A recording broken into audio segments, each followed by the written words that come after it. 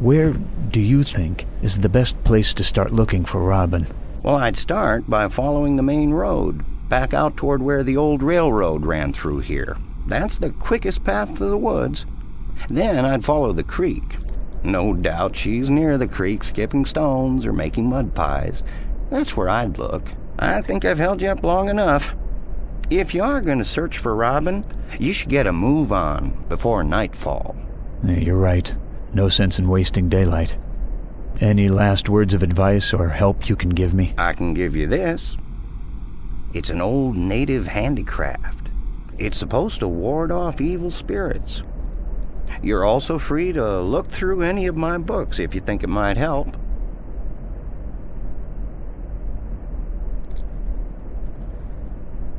Take care of yourself, Lazarus. I hope you can bring Robin back safe.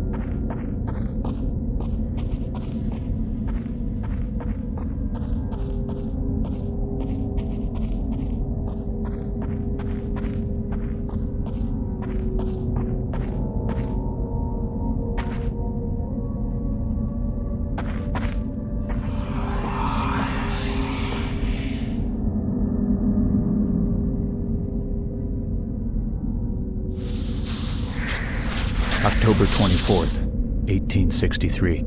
The horrors of battle have followed me even to this remote corner of the war. I have been assigned to command a small group of soldiers into the woods of central Maryland to track down a band of rebel foragers that have been raiding small farms in the area.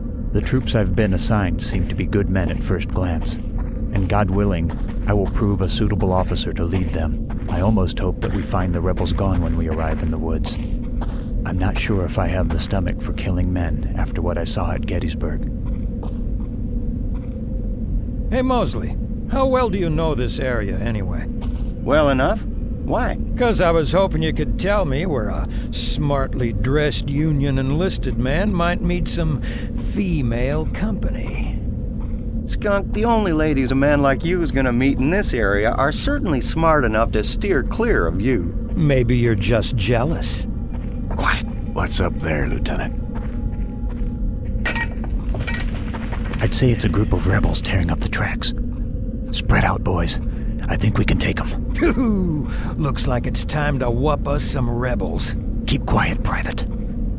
Take ambush positions and wait for me to begin firing. Yes, sir. Yes, sir.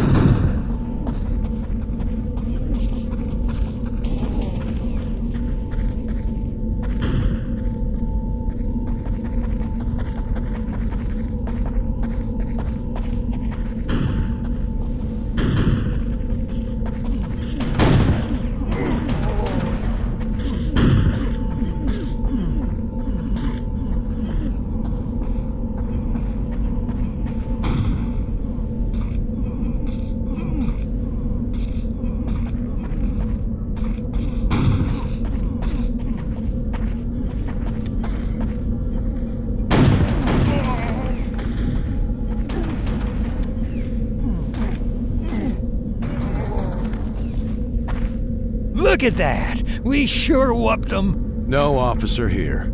Just a small raiding party. The rest will be hiding out in the woods. Yes, I think... There's another one! Get him!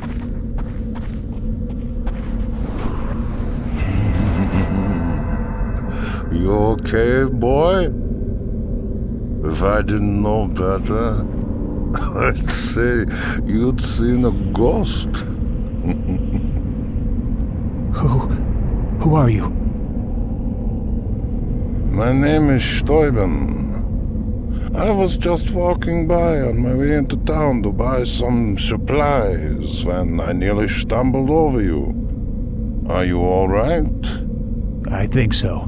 Yes. What is your name? Lazarus. Call me Lazarus. Like the man who rose from the dead, huh? Interesting name.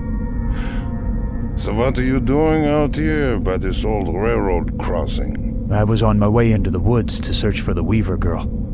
Do you know about her? I think everybody knows about her by now. Went missing in the woods. I ran into Parson Vance and his search party on their way into the woods to look for her. So you're heading out there too?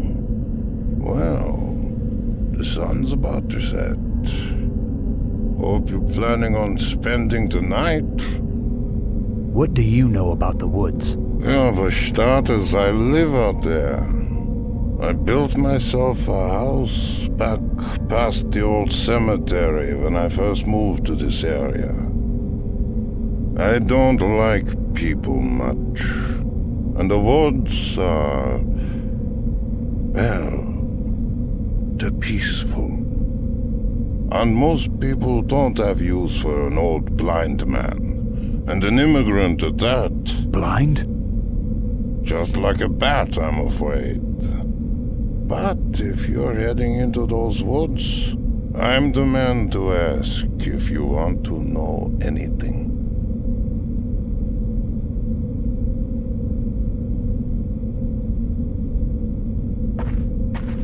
Have you run across the Weaver girl? No, not since she disappeared. She sometimes came to play out by my house. And she sure is a sweet little girl. Always brought me flowers. If she comes by the house door, you can bet I'll be sure to send her right home.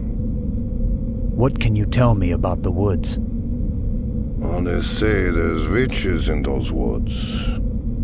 Of course, they say a lot of things. Everybody seems to have a tale or two about those woods. And I have to confess, I do my best to add to them. Keeps unwanted trespassers away from the house.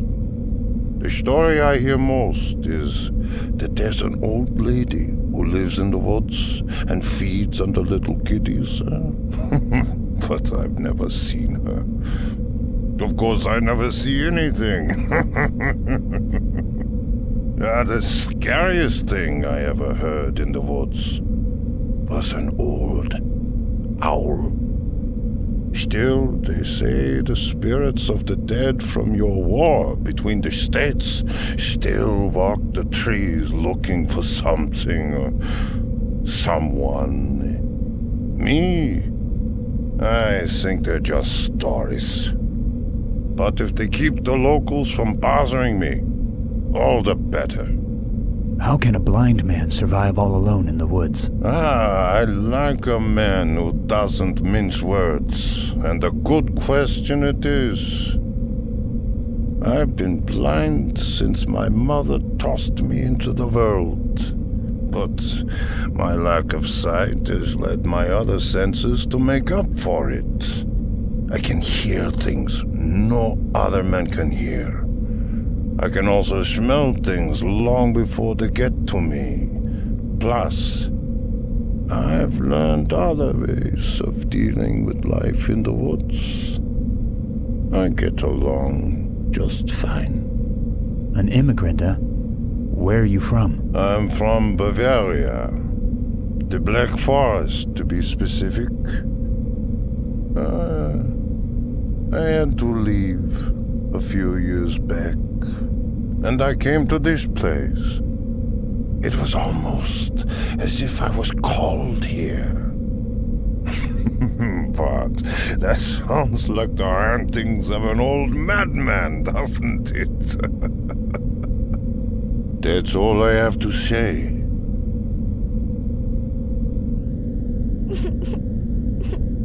That sounds like the Weaver girl. Maybe you won't have to spend the night in those woods after all.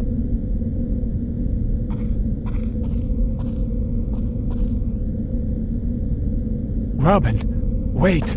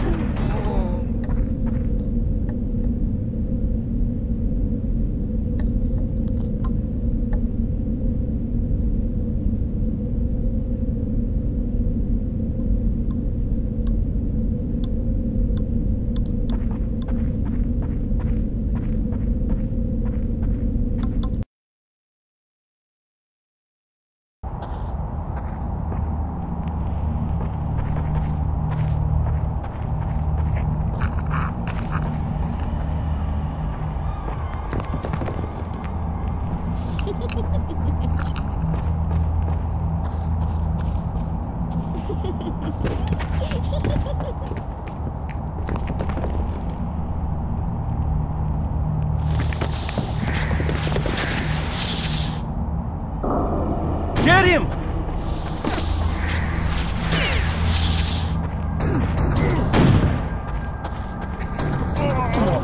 I cannot abandon my men.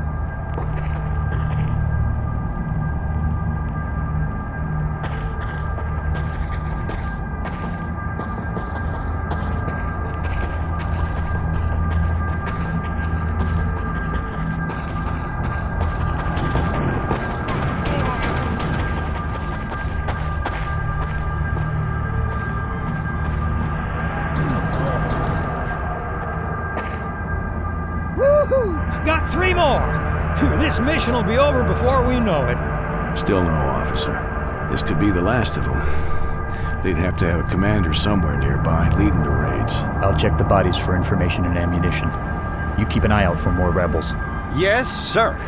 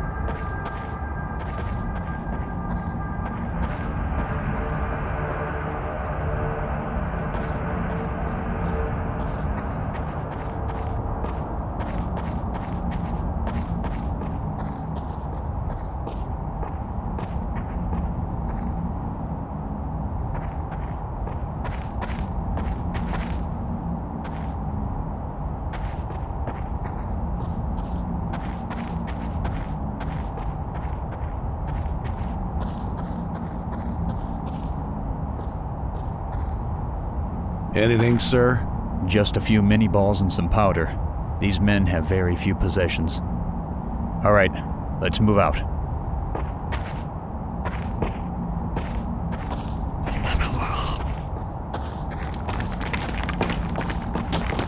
What was that? Sounds like rocks. I don't see nothing. It's a damn bird. All right, let's go.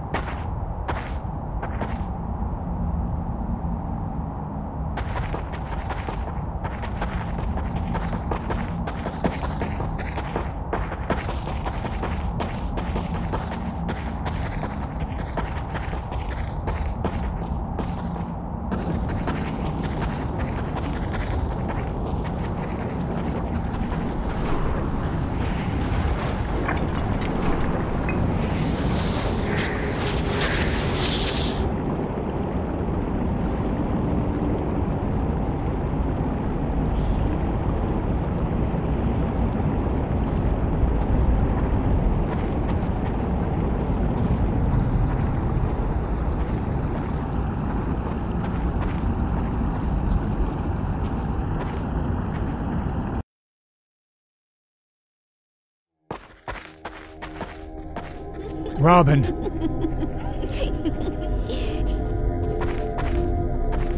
Where are you?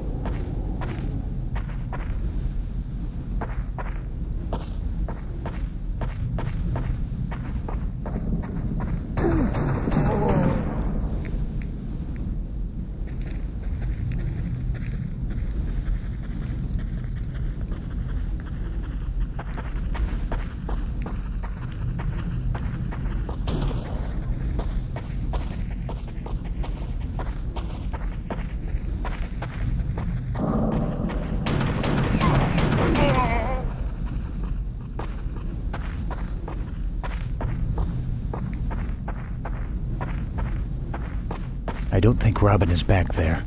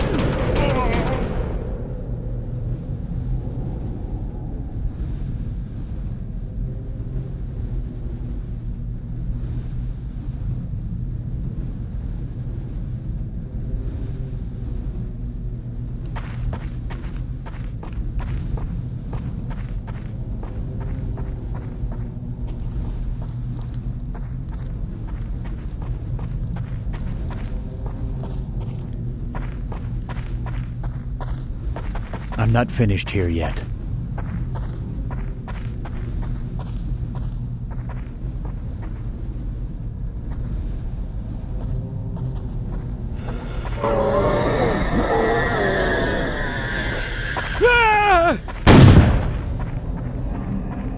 Get him!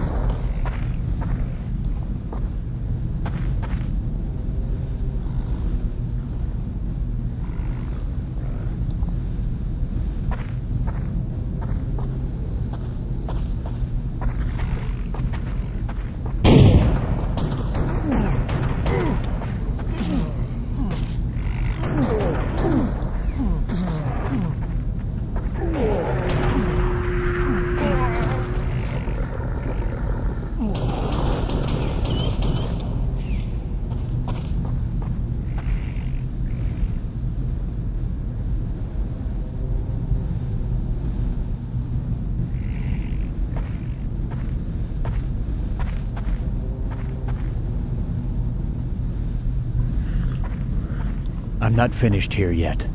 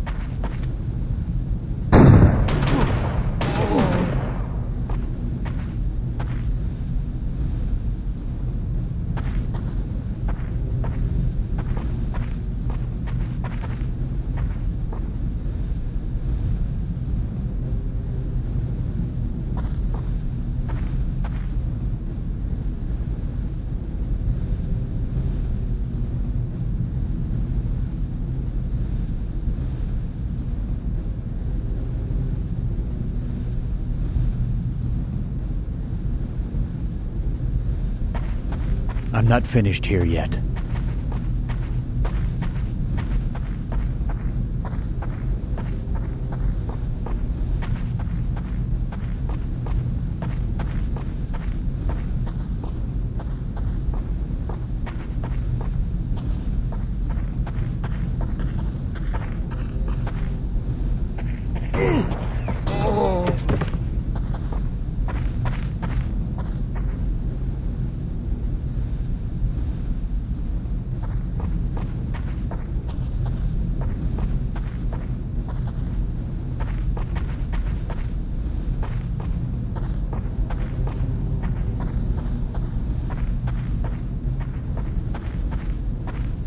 I'm not finished here yet.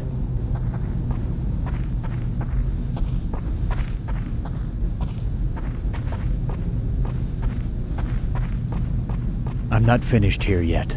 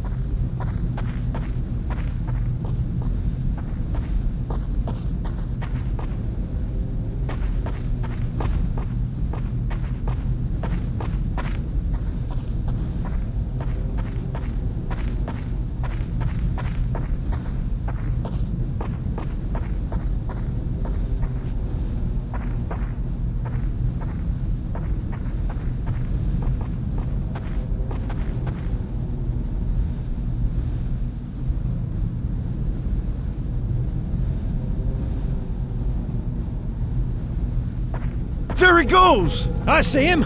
Over here, Lieutenant.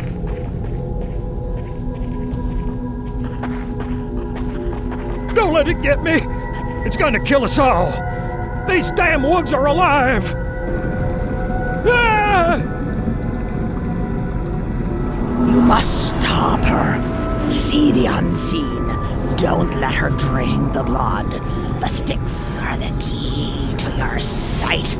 Stop her! What the hell was that, Lieutenant? What was that voice? She was talking to you, Lieutenant. What the hell was that all about?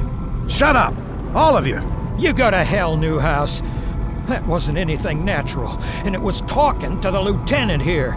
What the hell was that? I told you to shut up! Lieutenant? What the hell was that, sir?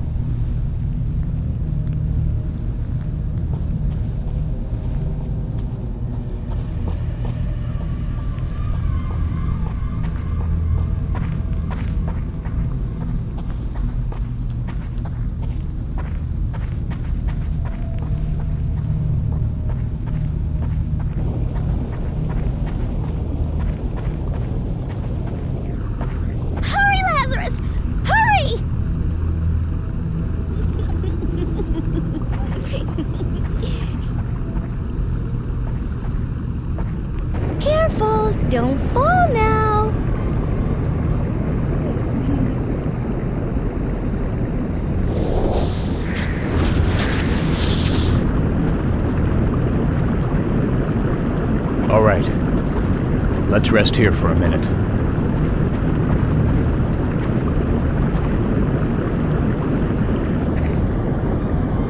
October 24th, 1863. Dearest Anne, the strangest and most frightening thing has happened since my last entry. We encountered a group of rebel sappers attempting to tear up a section of rail outside of Burkittsville, and we were forced to dispatch them. We saw another of them running into the woods and gave chase, but upon entering the wood, all became chaos as my men scattered to the four winds. We eventually came upon a wild-eyed rebel and were confronted with something I cannot begin to describe. It was as if the hand of pure evil came upon the man and spoke to us in a most frightening voice with a warning directed at me. It spoke of a girl and entreated me to stop her from doing something most dire. The man then fell to the earth, dead on the spot. My men were shocked by the experience, and I confess myself that I have no idea what to make of it. What are you writing there, Lieutenant? Writing a book, sir? This is a journal I'm writing to my fiancée back home. I'm not very good at writing letters, so I collect my thoughts here, and when the book is full, I'll send it off to her. What's her name? Your fiancée, I mean. Anne. Anne Forrester. That's a pretty name. I bet she's beautiful. The most beautiful woman in the whole state of New York. Sir, I have to ask, what the hell do you think that was back there? That rebel, he seemed like he was under the control of the devil himself. And that voice. These woods are alive, that's why. Can't you feel it? Ah, nonsense. That rebel was just crazy from fever. What's the matter? Couldn't you see it? The locals told me stories about this place. About it being a place of evil. And now I know they were right. What was that?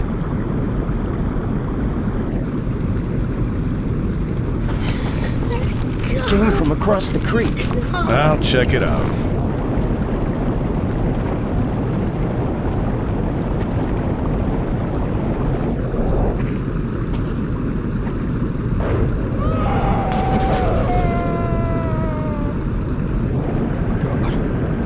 God, what the hell is it?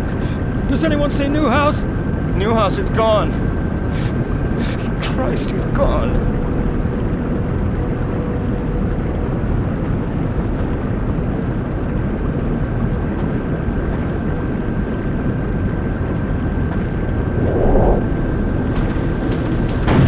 I think that did it. Let's get across the creek before it comes back.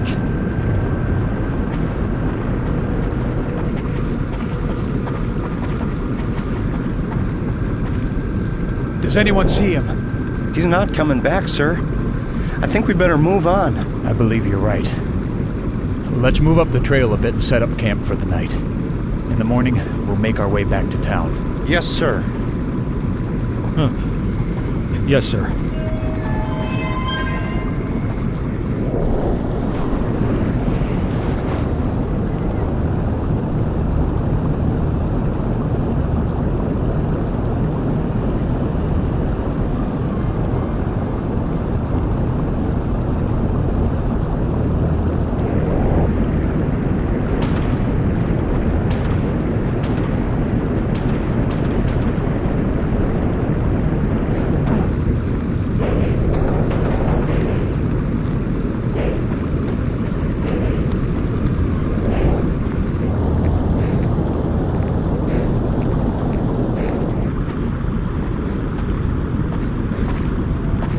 Well, looky here. You made it into the woods after all. I think you owe me $2, Tom. Shut up, Jeb. Take a look at this. The Indians call these things smudge sticks. They're supposed to ward off evil spirits, but mostly they just stink. Those sticks represent idolatry, Tom. Blasphemy, pure and simple. We should destroy them here and now. Someone's just trying to spook us. There haven't been Indians living in these parts for almost 75 years.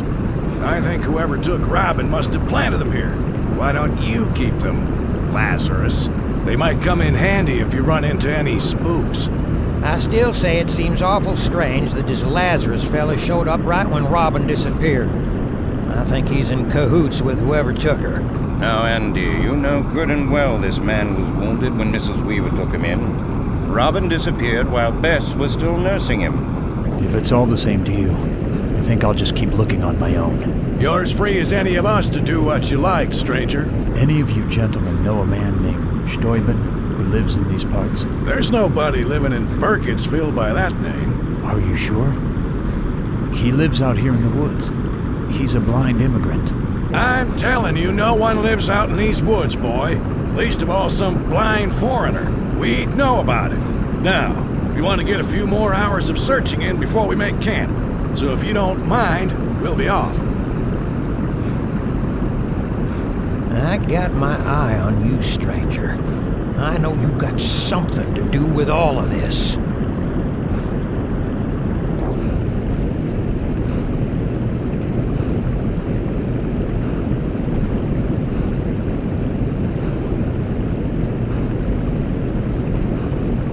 I don't need to go that way.